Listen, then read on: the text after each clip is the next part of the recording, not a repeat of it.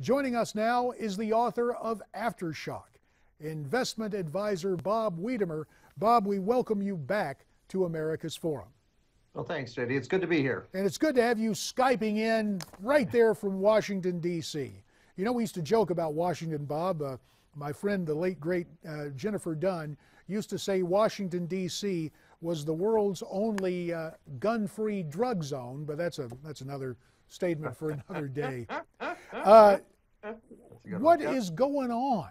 I mean, yesterday you have Wall Street, you have the markets way up, then we get the report on the GDP, the growth even below anemic at 0.1% for the first quarter of this year. What's going on?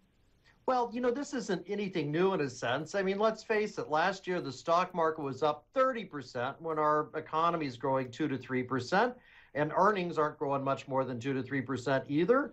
So, you know, and a stock market way out of whack with the economy is nothing new. But it is interesting, you know, that we almost went into stall speed, no growth in the first quarter, and everybody's saying everything's fine. It's just same thing as before. Won't last forever, but nothing new in that sense.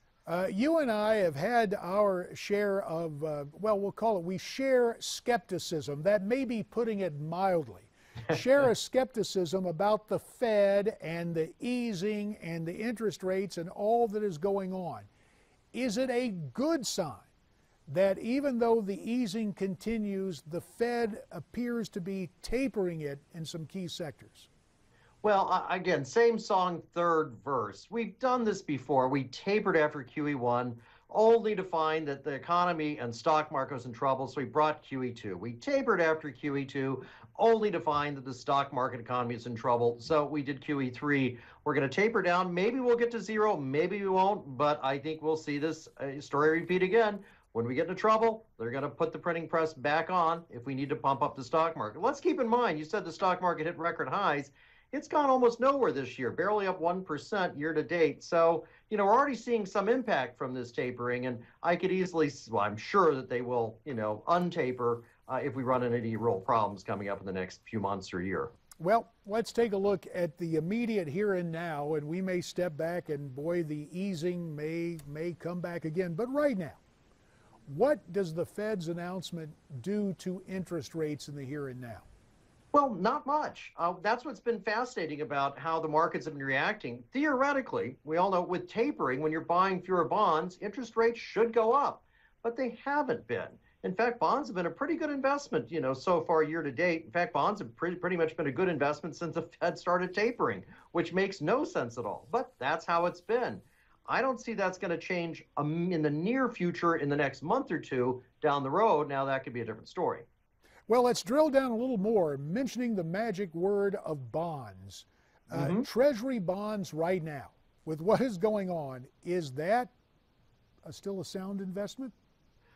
It certainly has been the first few months of this year. It's been a good returner. Probably you've gotten a bit of the jump, you know, the biggest jump for the 6 months in the earlier part of this first half of the year. But I'd still bet on bonds for here and now, next month or two. I think they're a good investment. Longer term, it could change. Clearly, it will change. And accordingly now, with what has transpired, will we see overall in the market a rotation from stocks? Will most of the money go into bonds at this point, given what you're seeing? Well, that's probably what's happened to some extent so far, and that's one reason the bond market has been well. But you know, I don't think we're going to see a big rotation out of stocks quite yet. I mean, what we're seeing is a rotation out of higher risk stocks to lower risk stocks. The unloved stocks of last year, the utilities, high dividend stocks, have done really well the first half of this year. So I think you're seeing a little more rotation within the stock market right now. Later on, that could change. But again, higher interest rates will also offset some of the allure bonds. At least, you know, they'll fall in value. And that'll offset some of it. But, you know, right now, I think it's just a rotation within the stock market, not really out of stocks into bonds too much. Well, Brother Wiedemer, you wrote that book, Aftershock, and that more than implies that something wicked, well, this is another title. I think this is a Ray Bradbury title, Something Wicked This Way Comes. But what should we keep in mind? Because we get talking about highfalutin investments on Wall Street and stocks and bonds. but you're talking about another financial meltdown. So if we've got the roadmap according to Wiedemer, and we want to survive the aftershock or the next meltdown, what is it we need to do? Well, one thing, remember that this whole quote recovery is fake. It's driven by massive money printing and massive government borrowing. I mean, we're going to borrow probably twice as much this year as our entire economy will grow. That's the government alone borrowing money. So let's not think that this is somehow growth that's on its own. It's organic. It's not. It's stimulated growth. So keep that in mind. Like any bubble, it's fine to ride it up. Just make sure you get out before it goes down. Now, we talk about our situation in the United States, and certainly last hour, and a lot of viewers weighing in on the coming changing of the guard, if you will, economically in terms of the international hierarchy. One is tempted to call it the rise of the Red Guard, evoking memories of Mao, but Yeah. the Chinese economy moving into a position of preeminence, taking over the #1 spot from the United States. While we look at our economic meltdown or things that have happened in the past, we hear so much about a global economy and a type of contagion that could spread because of the interrelated nature of our global economy. Is there any path that an investor needs to take internationally to avoid problems here, or what happens with the American economy vis-a-vis the so-called global economy and international investment? Yeah, well, one thing to keep in mind is that China's bubble economy is even bigger than ours. We may have given out funny loans to people who maybe couldn't pay them back, but China is building empty buildings, infrastructure that's not being used left and right, factories that are not being fully used. So there's enormous amount of printing money and bubble in China too. So I think be careful of that. It could go up a while longer. They can print money too, but be careful. And it is a global economy. If China falls, it will definitely affect us. And it is definitely a projection that China will go above our economy. It has not yet in terms of GDP.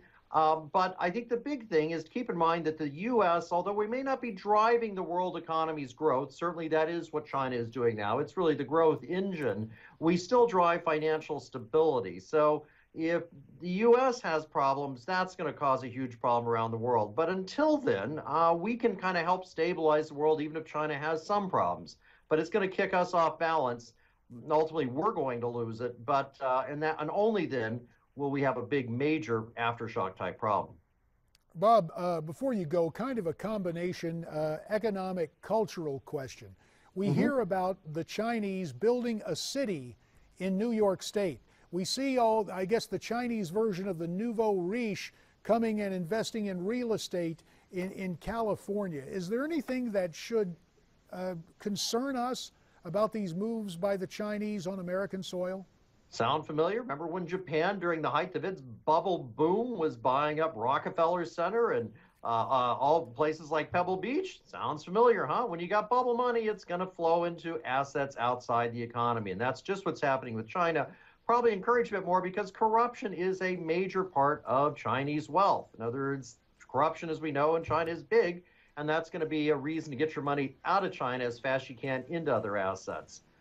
But, you know, so that's part of what's going on with China coming over there. Now, cities like they're building a copy of New York City in China. Well, they've already stopped construction on that. That's now an empty city, a construction project that has been abandoned. And we will keep our eye on that. Bob Wiedemer, we'll leave it right there. We appreciate your insights and analysis on the economy. And of course, we recommend your book, Aftershock. No shock here, just more stories straight ahead. We want to hear from you here on America's Forum.